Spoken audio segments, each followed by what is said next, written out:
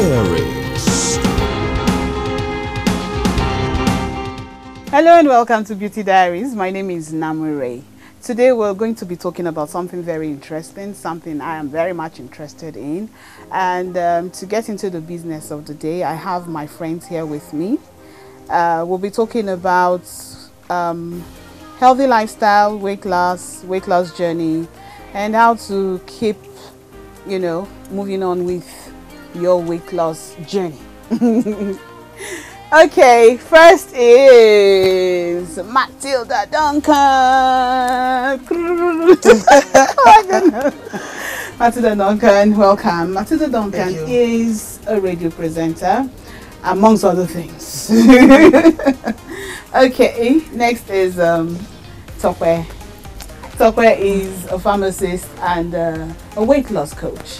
Thank you so much for joining us. Thank you. And of course, I have my friend here, Ekaete Robson. Ekaete Robson is a serial entrepreneur and interior decorator. But of course, as you can see, we're all well blessed and we're going to be sharing our experiences with you.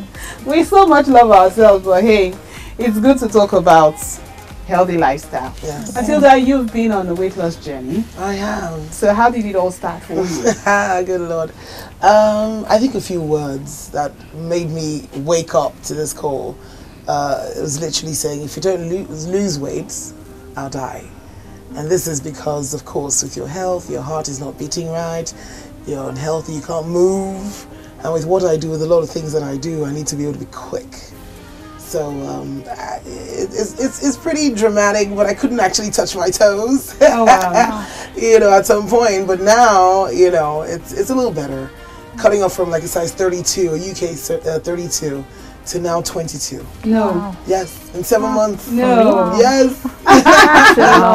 That's impressive. Yes. Oh, it feels goodness. good. There's a little more confidence. Everything is going, so it's really good. Okay. We'll come back to you. Okay. You're a weight loss coach and a pharmacist. Yes, I am. How did it all start? Well, it started in 2015. I was pregnant. I had preeclampsia.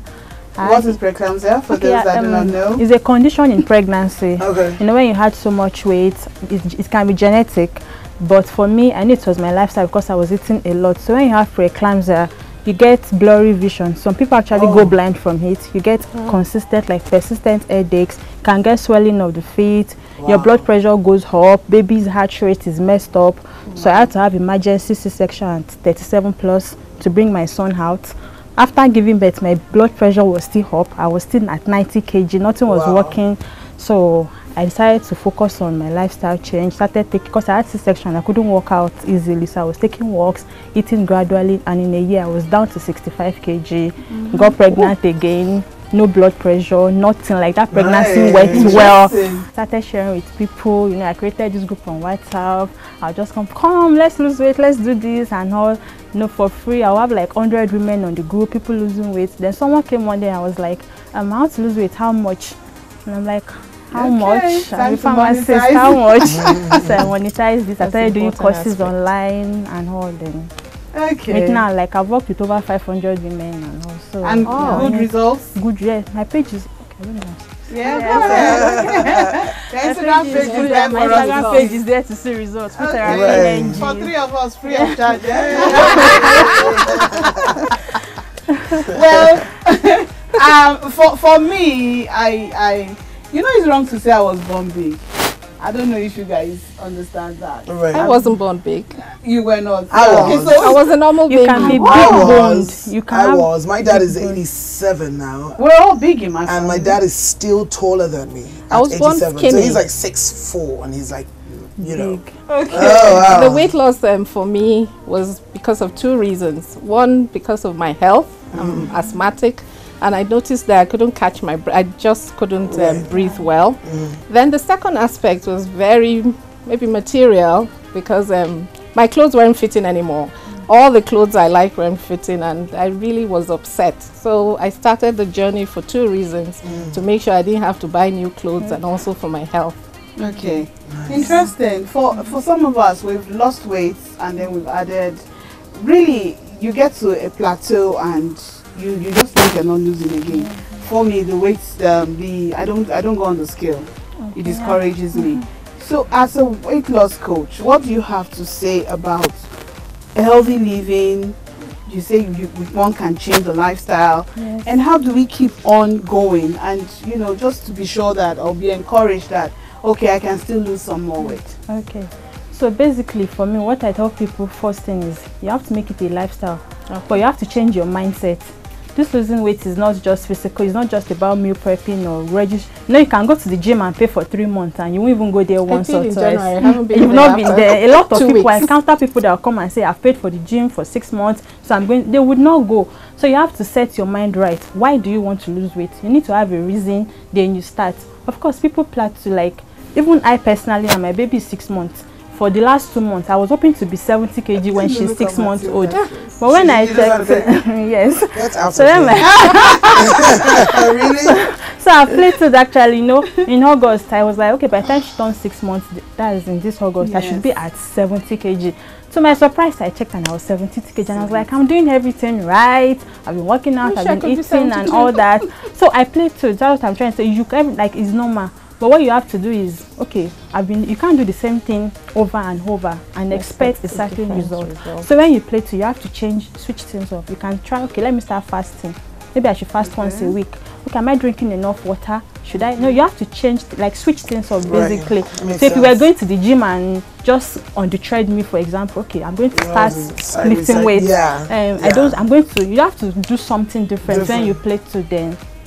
But it's good, as you said, don't be obsessed with the scale. I don't want the scale. When I tell people I don't have a like, you don't have a scale, what do you size mean? were you? Was she really big? Were you really 92 kg was my biggest. So what do you know? 72. Wow. 72. But before I got pregnant for the second baby, I was 68. So I'm trying to get back to 68. Exactly. I want to get back. I want to be able to wear my wedding dress. Although I've not tried it. Once I get back there, I'll know that, okay, we are okay. We just want to maintain the weight now. Okay, Maltinda, it's your turn to tell us about your journey. But we'll be right back after this break. Beauty Diaries. You have celebrities who actually make their clothes every now and again. Yes, some people get paid to show up at events. Oh, okay. Exactly. And then for some other people, you have designers who clothe them. So, for instance, you have a celebrity that you like their fashion sense. You tend to make clothes where they make clothes because you like this person. She's fashionable. And for a smart designer, you find those, especially the rising ones, and you clothe them for free most of the time, sometimes for 50% of the actual cost. A lot of times for free actually, because what they do is they give you a platform. They're advertising for you. Normally you're supposed to even pay for them to advertise and tag you and tell the world that this is my designer. This is the person's, outfit that I'm wearing. So a lot of times, most of them don't buy. Sometimes they even rent. Yes. There's nothing wrong in that. I mean, yes, international celebrities also rent outfits. They make it because sometimes they don't wear those clothes again. They are always in people's faces.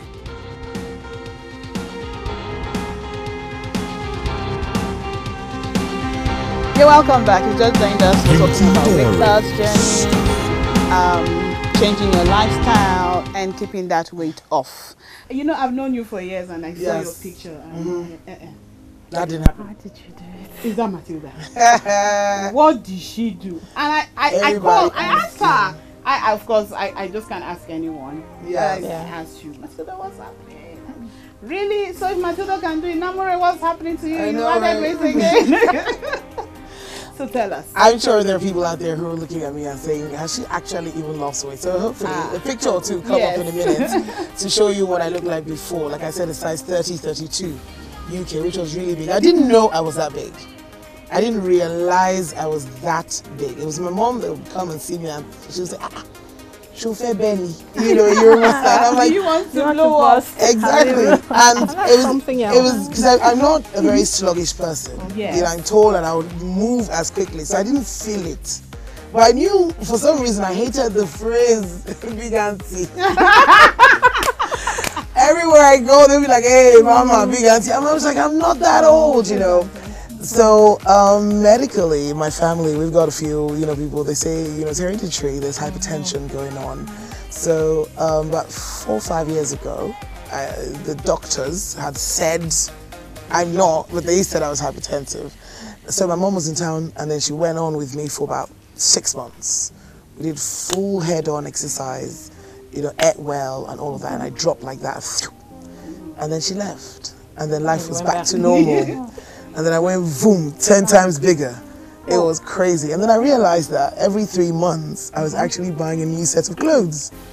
I didn't feel it because when you hustle a little bit and some cash, we're going shopping, and all I was doing that, wait, hold on a second, but I was a size 24 before, why am I now buying 26, you know?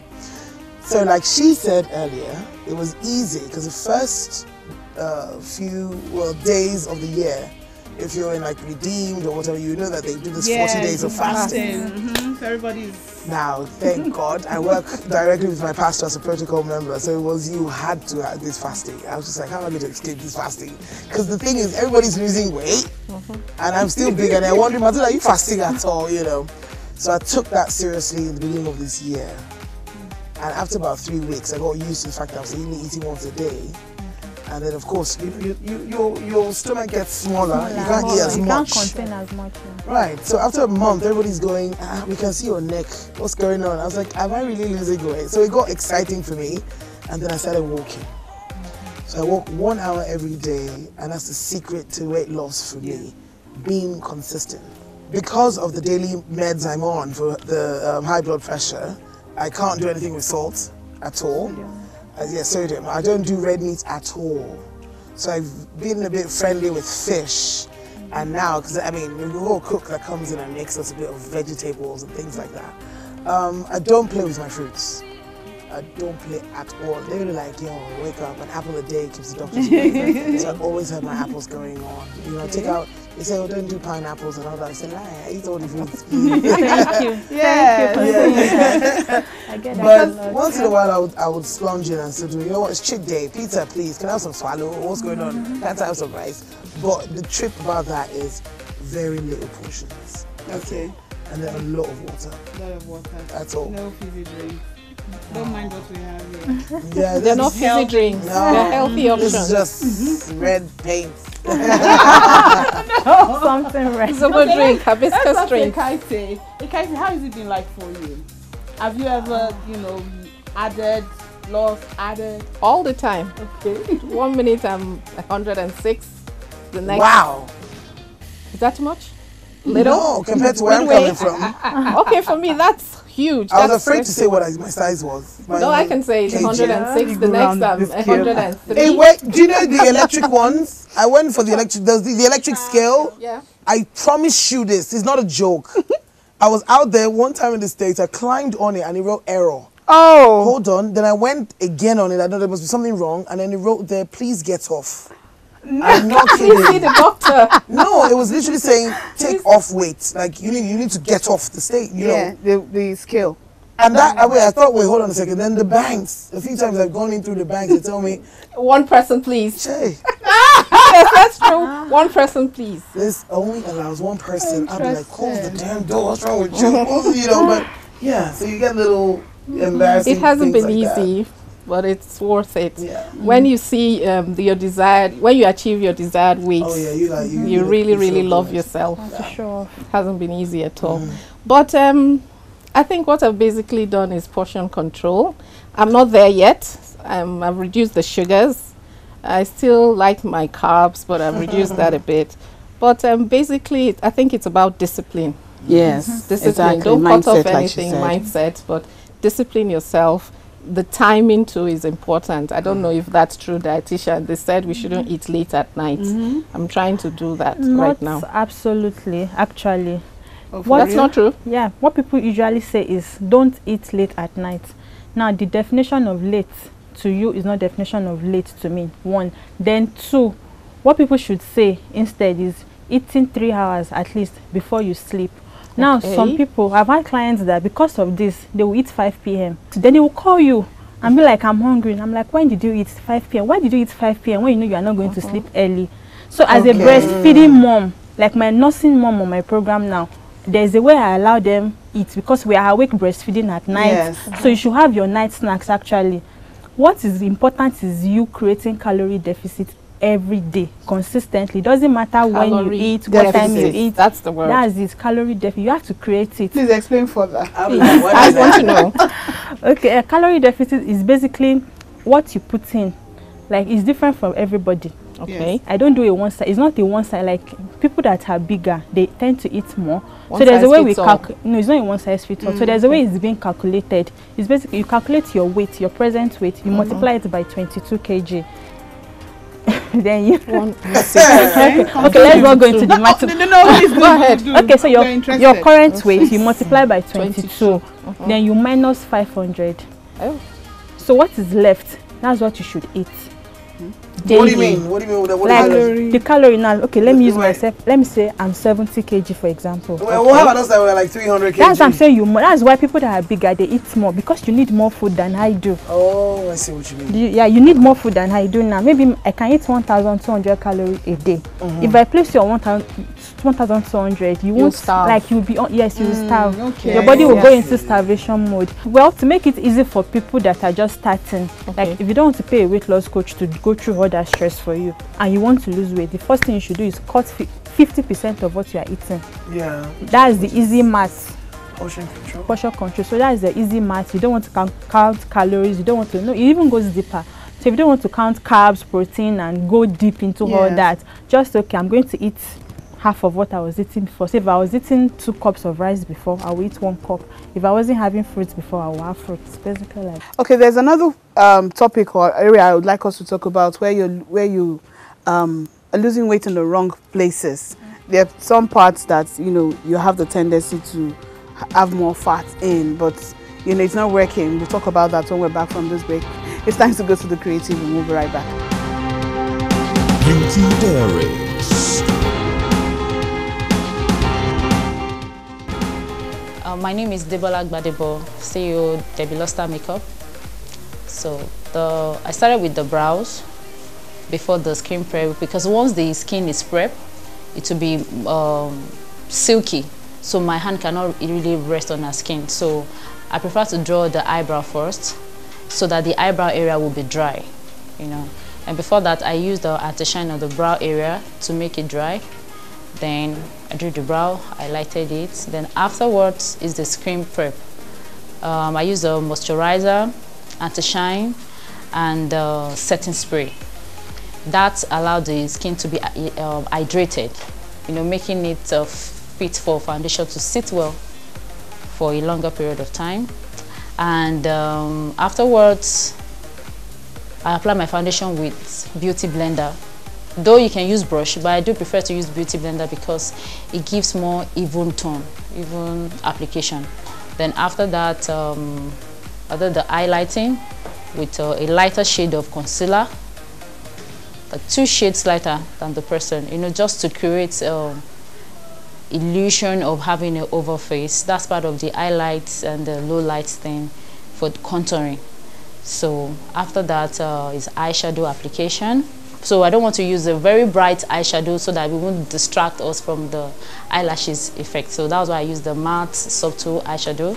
Then after that is a gel liner application. Afterwards, I use a setting spray again to set all the powder application I've done after the foundation.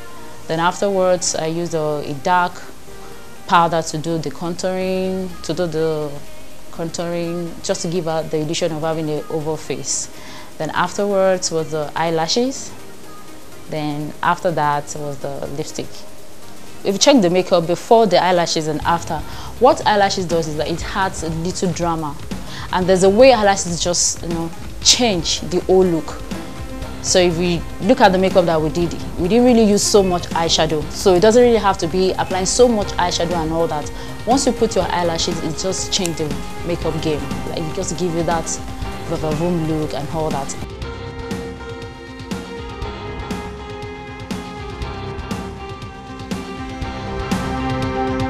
Beauty Diaries. You're welcome back from the creative room. Now we're still talking about weight loss journeys and how to keep your weight off. Like I said earlier, I don't know about you ladies, but for me, I tend to lose weight faster around my lower section than my upper section, and I know I'm wide up here, just like Matilda is. I'm not alone. I know, right? You know, so I don't lose weight there. Now, for some of us as well, we don't need to exercise, but we lose weight. For some, you must exercise and lose weight. Another school, don't mind me, I'm pouring it all out. Another school of thought does not believe in calorie counting. So how do we, you know, work on all of this? Because I've seen where some women with big, you know, stomach, you know, from, you know, what she's done, I see they've lost weight. How? A lot of people will come and say, I'm okay, I like my body, I just want my tummy off. But the honest truth is, you can't just lose weight on your tummy. As the scale is going down, as you are losing weight generally, your tummy will come down, your ham will come down. And then another thing is that the ham now is like your own ham. I don't like using this. Okay. Your ham is different. Okay. So the way your ham is now and the way my ham is, I can decide to start lifting weights. True, yes. So basically, it's just body type. That is like the most important now. Let's talk about your body type. So that's just we all have different body types. Yes, we all have different body types. So what's her body type? There's a way to look at it. You know this apple shape, pear shape, hourglass shape thing that. So there's a way to look at it. Then that stomach fat you're talking about, there's another thing people don't know about that is called diastasis recti. Yeah, I read about that. So some women have it.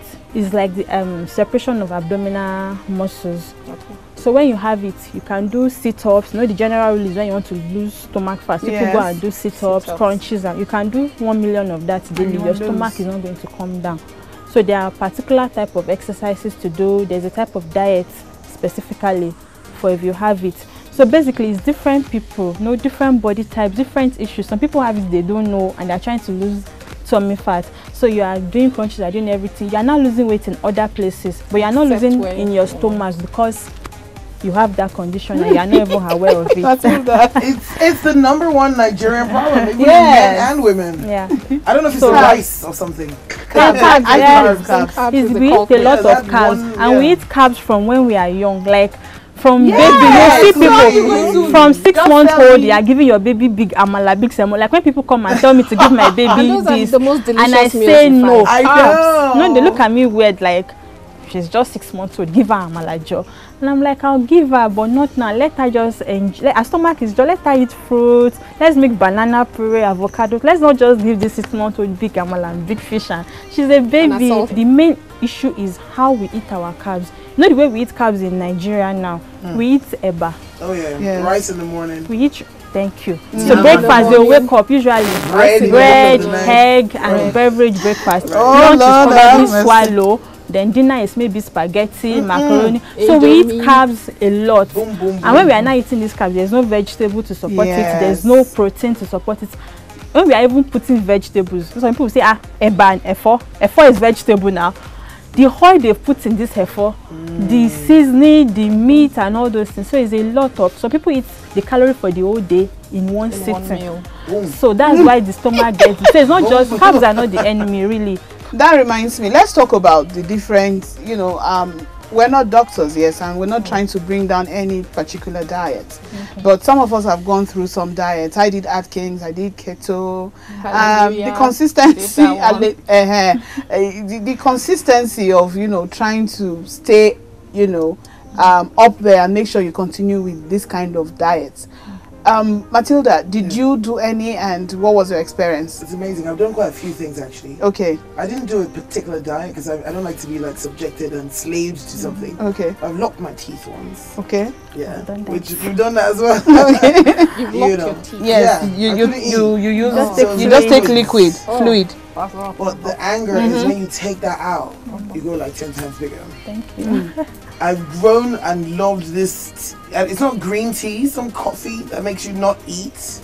Okay, that'll suppress your appetite. Yeah, and after 2 weeks, I just breeze goes like that. I'm like, almost there. Like, I feel faint. Yeah, I was getting dizzy. Going on. I was like, what's happening? You know what I mean? I've done the 001. Where I'm not eating at all, no fasting, because I remember not praying while I was at it. But I remember, you know. How about you? I haven't lasted 2 weeks on it. I've tried the keto diet, and because I like my carbs, I went back to the regular diet. I haven't done any for 2 weeks. I haven't been that disciplined. Oh, wow. I love my foods, and the only thing I know I try to do is portion control. Okay, which That's is all. good for you. Did you go through the whole? I did keto? Atkins, I did keto. I lost weight, but I didn't like the way I was losing weight in keto. I don't know. How I are you didn't- losing weight? I was, yeah, I don't know if I should say this. Okay. Please say. Oh wow. I don't know. I changed my schedule. I couldn't prepare my meals and move on with it. That's the other part, okay? Because it's time. You have to be able to eat properly with everything. It's, But these days, everybody's doing like, you know, going under the lasers and the knives. yes, I was just going to I've ask, been would saying you that. do that? I think I need to talk to someone that's done that before to share with us. Bariatric surgery I won't do and the that, other ones, actually. you know. And some of them are losing weight so fast. Fine. Depends If on it's- the weight. and their health history. There's this show that is called My 500 Pounds Life. I don't even if you've seen it before. Yeah. My 500 Pounds Life. Yeah. So that one, like, if you are that big, there is no shame in it. And don't follow the crowd. Do what works for you. Exactly. As you said, you like carbs now. Just look at how can I eat my carbs without. I like carbs. You I said think you they're like tasty. your carbs. There's a way you can there's a way you access all of calculate it that. and all that. Okay, Very true. so much Thank to you. say. Thank you so much, ladies, for being part of this program today. I'm sure we'll come back to talk about some other things. Based on the questions you want to ask, we'll always come back to discuss. Matilda Duncan, thank you so much. You're welcome. Sophia Jao, thank you. You're welcome. You have clients now. Yes. I hope they're free, by the way. Just check it. We'll talk about that. Ekaete, Robson. People, You're you're all- beautiful. Yes. Love yourself. We've learned a lot today. I'm sure you have as well. Thank you so much for being part of the program. That's it on Beauty Diaries for this week. We'll see you same time next week. Thank you for staying tuned.